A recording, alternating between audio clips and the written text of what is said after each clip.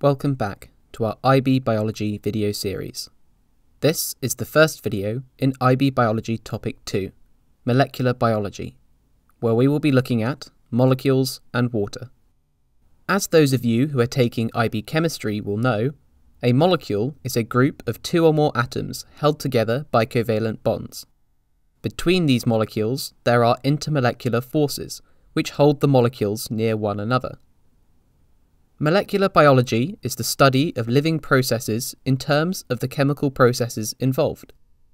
The main element involved in such chemical processes is carbon.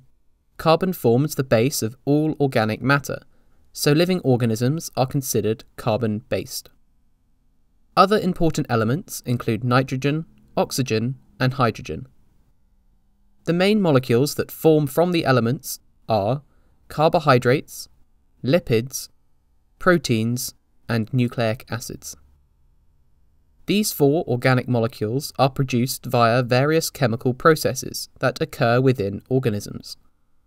They can either be cyclical reactions or chain reactions, meaning that they occur in cycles or one after the other, respectively. These chemical processes are collectively known as metabolism. Metabolism can therefore be defined as the complex web of all enzyme-catalyzed reactions in an organism. Within metabolism, there are generally two sizes of molecules, monomers and macromolecules. Monomers are small molecules, whereas macromolecules are larger molecules created via two reactions, anabolic and catabolic. Anabolic reactions bind together multiple monomers to form macromolecules. They are generally condensation reactions, i.e., they produce water. Catabolic reactions break apart macromolecules to form multiple monomers. They are generally hydration reactions, i.e., they require water. So, water is involved in metabolism, but exactly what does the IB expect you to know about water? Water is composed of two hydrogen atoms bonded to a single oxygen atom. The electrons within these covalent bonds are unequally distributed, causing the oxygen atom to be slightly more negatively charged compared to the hydrogen atoms. This means that water has a negative and positive pole, which means it is termed a polar molecule. In molecular biology, there are many different types of polar molecules, and, rather like bar magnets, these polar molecules will attract one another. Therefore, two important terms arise in this context: hydrophilic and hydrophobic. Hydrophilic is a molecule which is polar and thus attracted to water. Hydrophobic is a molecule which is nonpolar and thus not attracted to water. Water, since it is polar, is hydrophilic, and so it is attracted to itself. This occurs due to the existence of hydrogen bonds between water molecules. A hydrogen bond is the strongest intermolecular force, and it occurs between a positive hydrogen atom and a negative nitrogen, oxygen, or fluorine atom. The existence of hydrogen bonds between molecules of water gives rise to several key properties that you need to be aware of. Let's look at them now.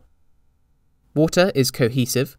This describes the phenomenon by which water molecules stick to one another due to hydrogen bonds. An example would be the cohesion of water molecules to form a continuous stream in the xylem. Water is adhesive. This describes the phenomenon by which water molecules stick to other hydrophilic substances. An example would be the adhesion of water molecules to the walls of the xylem. Water has a high specific heat capacity. This means that it takes a lot of energy to heat up water. A principal use of this is water forming the base for most internal environments, facilitating stable internal conditions. Water has a high latent heat of vaporization. This means it takes a lot of energy to vaporize water. A principal use of this is water in the form of sweat, which evaporates and removes lots of energy, i.e. heat, in the process. Water is a universal solvent. This means that water can dissolve many hydrophilic solutes. An example is how water carries sodium, chlorine, glucose, and amino acids in the blood. It is worth noting that other hydrophobic components of blood, such as oxygen, cholesterol, and lipids, are transported using specific carriers. Quite commonly in the IB biology exam, you can be expected to contrast water's thermal properties with regards to a hydrophobic molecule, such as methane. Water melts at 0 degrees, boils at 100 degrees, has a latent heat of vaporization of 2.26, and a specific heat capacity of 4.2. Methane does not contain hydrogen bonds, and so the intermolecular forces between the molecules of methane are weaker. It therefore takes less energy to break these bonds, and so methane melts and boils at lower temperatures of -182 and -160 degrees respectively. By the same logic, it takes less energy to evaporate and heat methane, so both the latent heat of vaporization and specific heat capacity are lower. You do not need to worry about remembering the exact figures for these two comparisons. However, you should be comfortable explaining the reasons for the differences that arise. We hope you enjoyed the first video in our IB Biology Topic 2 video series.